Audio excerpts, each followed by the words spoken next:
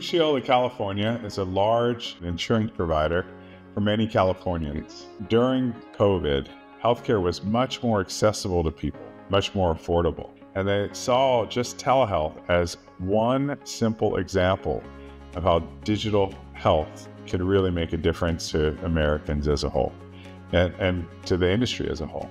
Tech fluency, I think, is the key to healthcare.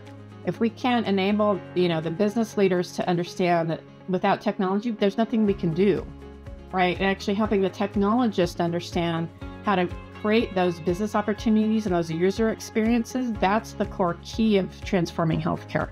Technical competency, as well as any professional development, is just so important to retention, to career growth, development, really pushing a company forward. I just knew that we actually needed to upskill our organization. So I just used that past experience with Pluralsight, which I was thrilled that we had. So from day one, we started to look at how do we do career paths, job role paths, and really focus on those emerging technology skills. So the platform is so good that, you get in there and then you just want more, which was part of it. So we literally just had to open the door and the employees took that the rest of the way.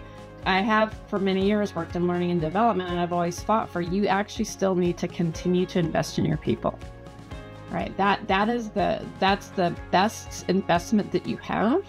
And the best way to keep that investment is the highest return is make sure that they're ready for the future, that they're, future ready, have the skills needed for tomorrow, because then that sits within your own organization, your own budgets, and it isn't a cost to the organization. It's an investment in the people that work for you and actually drive your mission and keep the success of the company going. I truly believe technology can do so many wonderful things, including improving the health of ourselves and the rest of our country.